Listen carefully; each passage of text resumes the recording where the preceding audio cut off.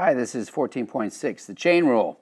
So we're going to do the chain rule with our multivariable equations. And so what we did before was we had all of our partial dealt with functions that were like this. Okay, so now what we're going to do is we're going to go ahead and do the same thing, but we're going to define x and y in terms of another variable. And so then when we take the derivatives, we're going to have to chain things off. And that's kind of the idea. So we'll do this in two ways. You can do it one directly, just substitute in the two functions and solve for it. And the other one is to use the chain rule. And so we're going to show you the chain rule mostly, but we'll try the direct way first. So let's write our g function first. So if I take g of t, that's going to be taking this and putting in for x, and taking this and putting in for y. Yeah? So we got t squared. We're going to square it and then multiply by my y, 2t plus 1. Then I got to deal with the sign of x, so it's going to be plus the sign of whatever x is, so that's my t squared. So this is just substitution. So now if I go ahead and find g prime, but before we do that, let's simplify a little bit. So I simplified it, now I can take the derivative with respect to t, so I'm going to get 10t to the fourth plus 4t to the third plus derivative sine cosine, and then we got to chain it off. Okay, so then that is our answer if we did it directly. Now let's use the chain rule. Okay, so now with the chain rule, we do it in a little bit of gimmicky way. This helps us set us up. So if we start off with z, we got the function of z, and it's going to be in x and it's in y. And both of those functions are within t. So what I'm going to do is I'm going to start at the top and go down. And so when I take my derivative this way, I'm taking my partial with respect to x. And when I go down this way, similar type thing, partial with respect to y. And then now here, when I take these derivatives, they're not partials really, because it's just going to be dx dt. And here we're going to have dy dt, because I just have x in terms of t and y in terms of t. So to set this up for my g prime, all I'm going to do is go down here, and if I want things in terms of t from the x side, then I'm just going to multiply my partial and then my other derivative.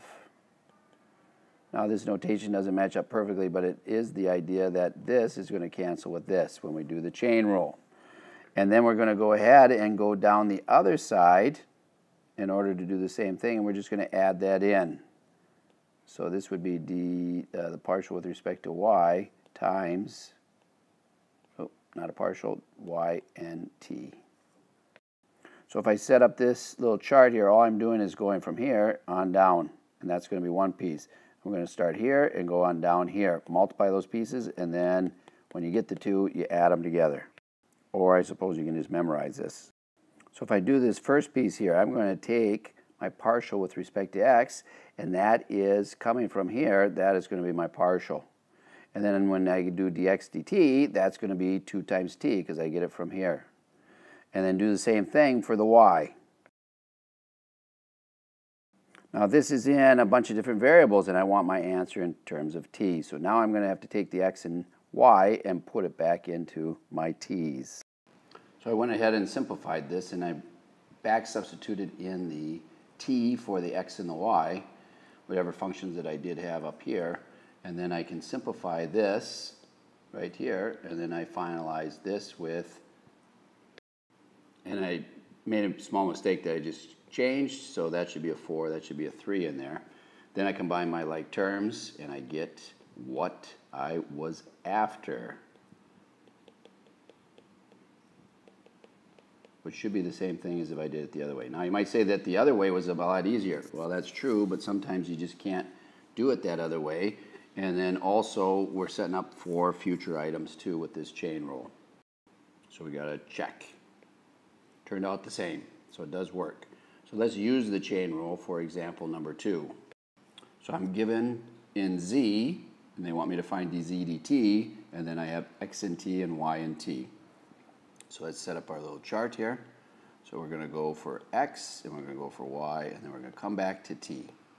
So this would be my partial, I'm going to pause this and fill it out. And there's my little chart. So once again, we just go down and multiply, down and multiply. So my dz dt is equal to all this. Go ahead and try this, and pause this and try this for yourself, see if you can do it, and then come back and check. That's the best way for you to learn. So I found all the partials and the derivatives that I needed to do, then I just go ahead and multiply. So there's my dz dt. Now I have to go and substitute out my y's and my x's. Make sure you find all of them to sort it out. So this is what we end up with. I don't see too much simplification going on, but let's see if we can get anything out of this. At best, you can probably just put this 2t into both these terms, and this 1 over t into both these terms, but that's about it. Okay, so that is finding dz dt using the chain rule. Now, what we're going to do is step this up a little bit and say the independent variables might have their own multiple independent variables. So if I look at now x and y, now they're defined into be of u and v. And z is still in x and y. Okay, so we got to do this and ramp this up a little bit more. Let's do a diagram to help us with this first. So I got z in x and y, and you can do this with a tree diagram or do a crisscross. I prefer the tree. So I'm going to come down here, and then this is going to be u, and this is going to be v. And this one's going to be u, and this one's going to be v. So I want going down here, and then I'm going to go this way, and then I'm going to go this way, and then I'm going to go this way. So let's start this off. We get the partial with respect to x. And we get the partial with respect to y. Okay, so far so good. Then what do I get when I'm down here? Well, since I have it of two variables, I'm going to have to do partials. So this is going to be my partial of x with respect to u, and then this one's going to be x in with v. And then y over here is going to be partial y with u and y with v. Okay, so if I'm going to want things in terms of u, I'm going to have to come down that one path. This will take a little bit of organization, right? So that's the biggest thing with these problems is organization, and take your time. So since this bottom here says partial with respect to u, I need to finish with u on both of them. So I take the x portion, so I'm going to go down here, and then I take the y portion, which will take me down here. Oh, I missed. It would go that way. Okay? Try to write out the partial with respect to v. So here I found my partials with respect to x and y, and now I got to find the partial of x with respect to v and y with respect to v and u as well. So if I go up here and work off of this one right here, if I take that derivative, I got to bring the 2 out in front, leave the inside alone, and then I have to do a chain with respect to u, so this is going to be times 2u. Okay? And then you can similarly follow along with the rest of them, so you can try those, write them out. So if I do this with respect to u, I get, so now I have everything I need right here. You can do this in your head, but boy, what a mess. So it's best to write it out, I think, and then plug in the pieces that you got. Since we have both functions here very similar, we're going to end up with these things being very similar to each other as well. Now you got to replace the x and y. When you place the x and y, let's do this red one first. If I come down here, and you could have simplified this first, but notice that I have this function, u squared plus v squared, quantity squared, and then I have this in the numerator. So I'm going to be dividing by this one up here. So I'm going to end up with 1 in the denominator and cancels off. So I got a 2 and a 2, which gives me a 4. And then I have a u, And then this is all over u squared plus v squared. Just one of them left because I had 2 up here, and then I had, which goes in the denominator, and 1 here, which is in the numerator. And similarly, I get this one. Different numerator, though, because I got 3u squared and a 2. And in the denominator, same kind of cancellation. The partial with respect to v will set up very similar.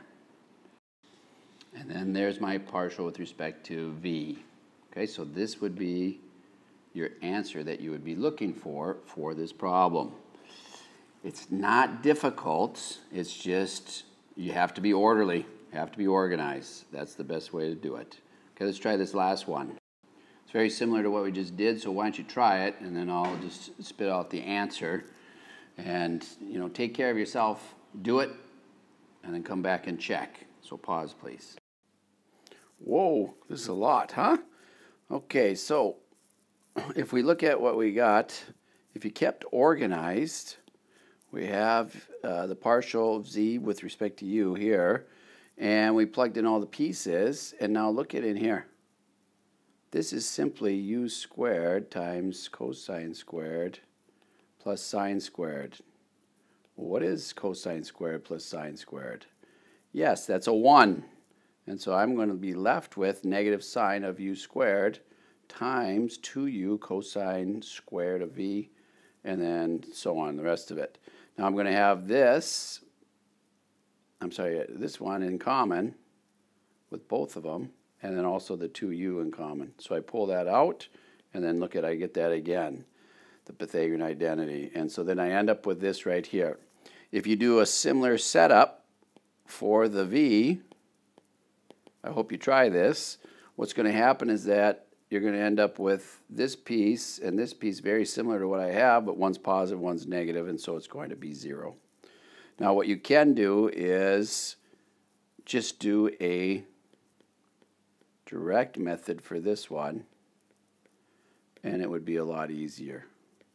So you're probably irritated with me right now, but the direct method would be a little bit more straightforward for this problem than what we did with the chain rule. But we had to show you the chain rule and go through it, and then you can figure out when to use direct method or chain rule. But if it says use chain rule, use chain rule. Okay? So I hope that this went okay. If you have questions, ask in class, and then we'll go through it. Take care. Have a great day.